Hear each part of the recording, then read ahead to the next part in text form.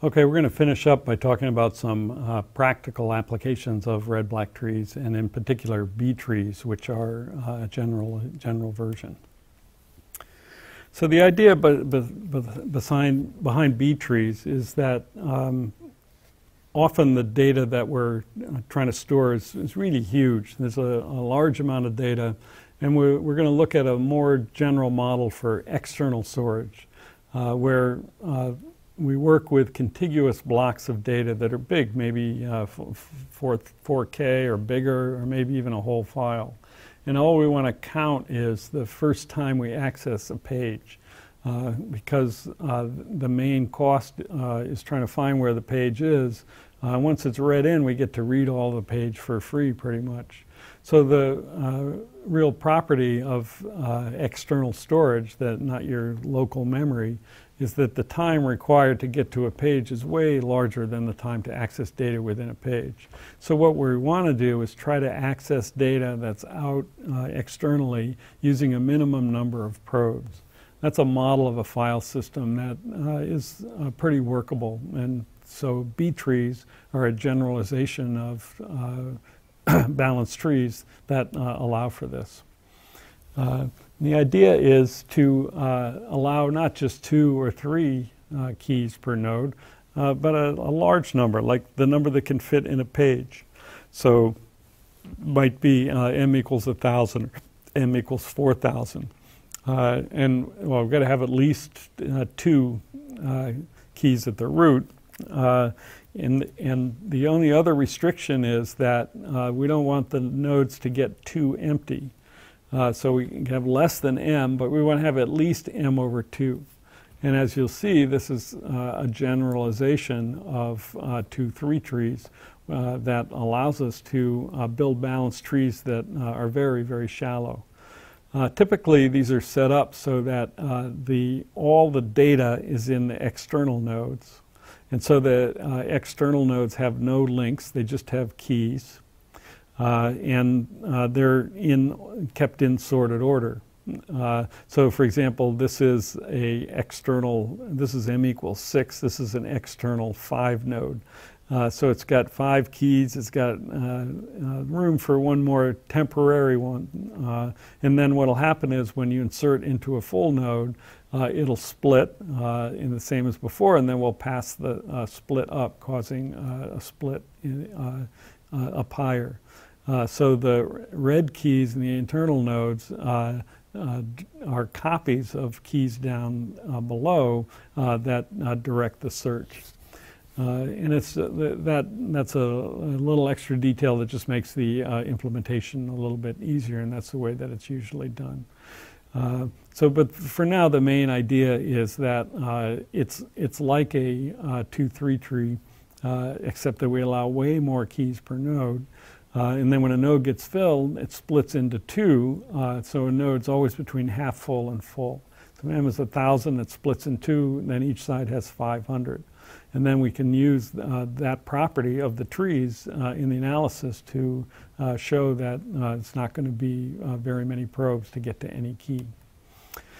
So the search is just the same as we've been doing, just generalized. There's a list of keys at every internal node, and that key tells you that then links for every key that give you a place where your key would have to be. This link is for all the keys in the B tree that are between this key and the next one. In every case it's that way.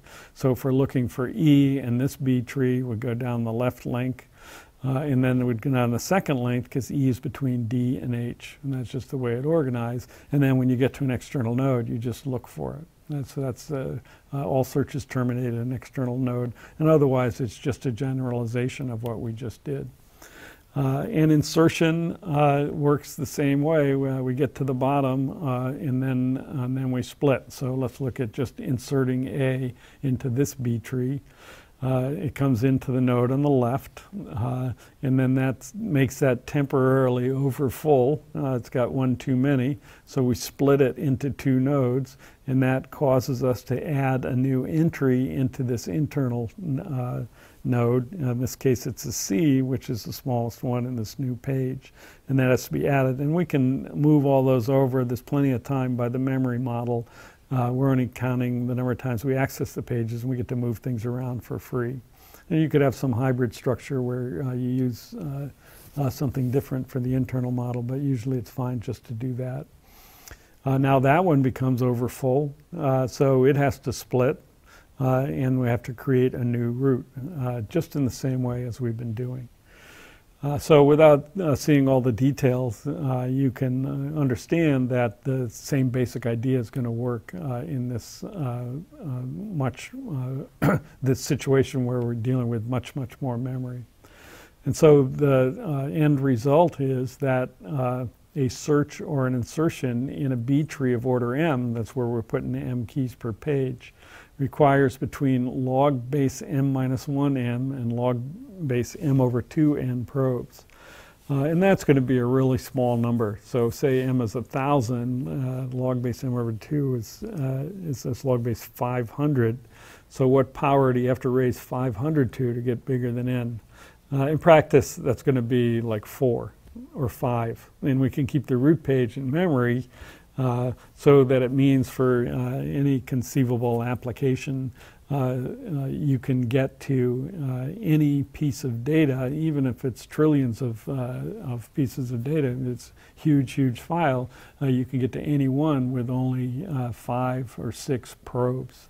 That's quite amazing. It's really an astounding example of algorithmic technology doing something that you wouldn't really necessarily think that you could do so easily.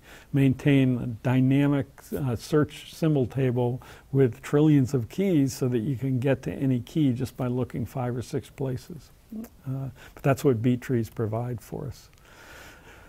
This is a simulation that shows a growing B tree. So when a page, at the top, there's just one page that fills up. When it fills up, it's red, and that splits into 2 half pages. And then keys get added on one side or the other. So each line in this table, some page is getting a new key, and eventually one of them fills up and splits. Now we have 3 pages, and we keep going. Eventually one of them fills up and splits. Now we have 4 pages, and now this time the first one fills up and splits, and so forth. So the black is the occupied part of the page, the white's the unoccupied part, and full page about to split, then right below there's 2 pages. So this shows the process of building a large B tree. And you can see the amount of black. It's kind of half empty. It's a little more than half empty usually, analysis shows. And people have variants of these algorithms that keep it much more than half empty if that kind of space is a consideration. So as I've mentioned, red-black trees and B trees are widely used as system symbol tables. The Java implementation of tree map and tree set is red-black trees. C++ standard template library uses red-black trees. And it's also used in the Linux kernel and in many other systems.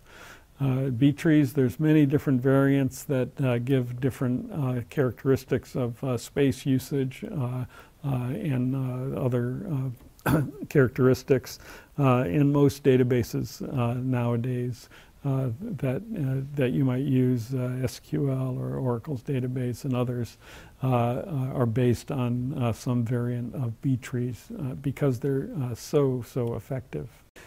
But you really know that your data structure algorithm is used by a lot of people when it appears in the popular culture.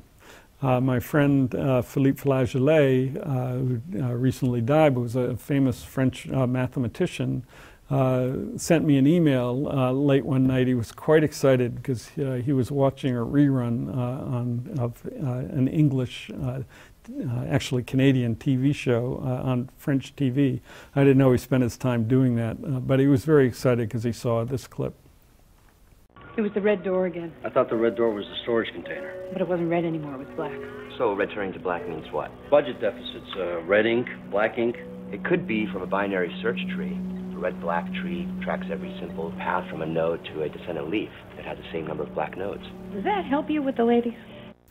Not only is there some excitement in that dialogue, but it's also technically correct, which you don't often find with math and popular culture or computer science. A red-black tree tracks every simple path from a node to a descendant leaf with the same number of black nodes. They got that right. And that's also true of B trees, and both of these methods are very effective and widely used.